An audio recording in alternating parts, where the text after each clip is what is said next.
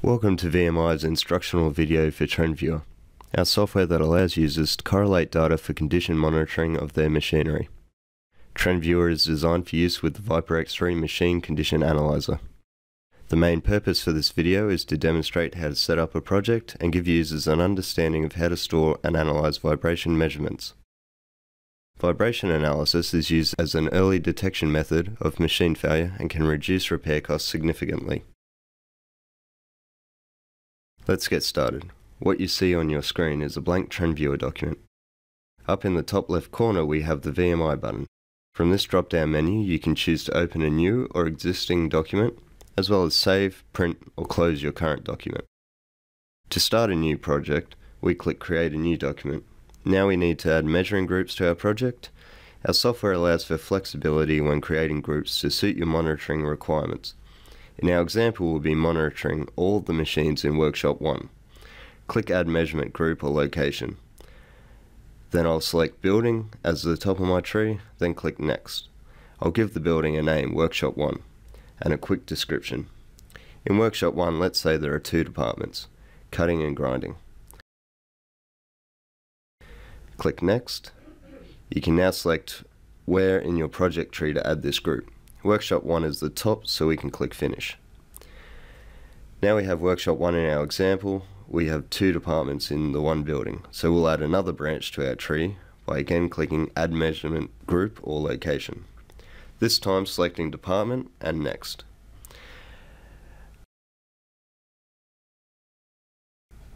Add a name and description to your new group. Cutting department. Add a description. And click Next. Select where you want to have your new group. We want the department to be in Workshop 1, so we'll click Finish, and you can see our cutting department in Workshop 1. Now we should add the machines we plan to monitor to our departments. Select Add Machine, give your machine a name, Cutter 1, and a description, Cutting Machine. Click Next. Now you can choose to create a new machine or one from a saved template.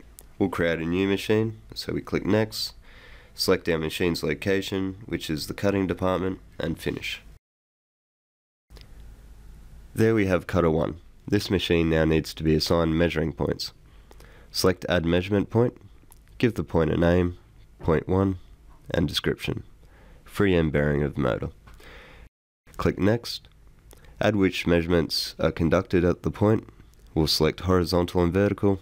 You can change the unit in which the measurement will be stored and add default storage slots in this window also. Then click Next. In this window you can select your alarm levels manually if you wish. We'll select the standard configuration where vibrations under 3 mm per second are acceptable and over 7 mm per second require action, and between should be monitored more frequently. Click Next.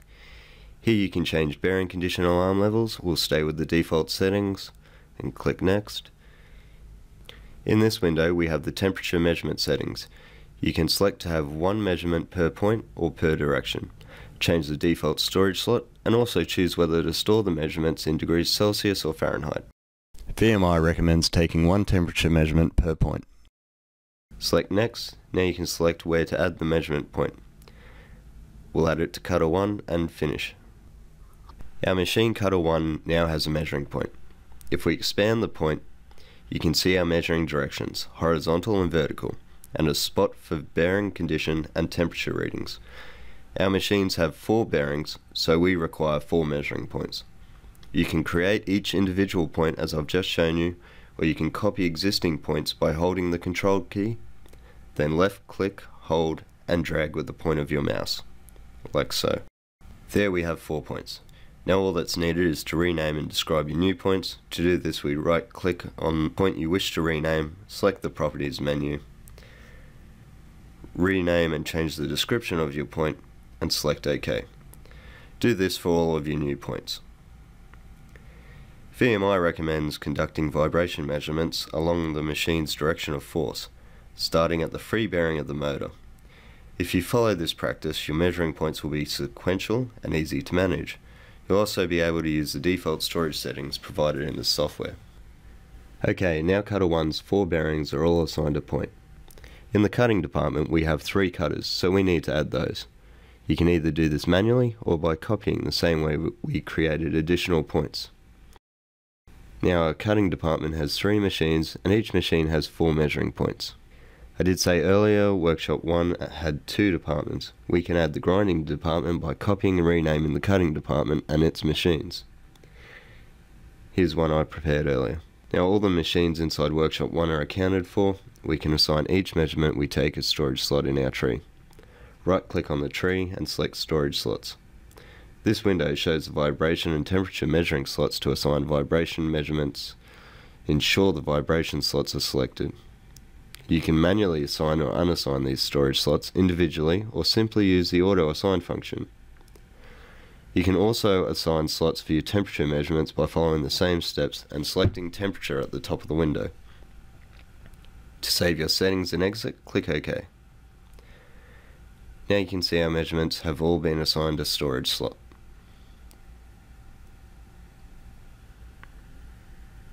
Now your project is set up, it's time to plan a route, take your measurements and upload the data.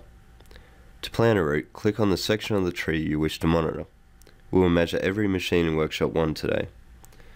Select workshop 1, then click Route Plan. This creates a PDF file you can view, save or print out using these buttons. Then just follow the plan and take your measurements with your Viper X3.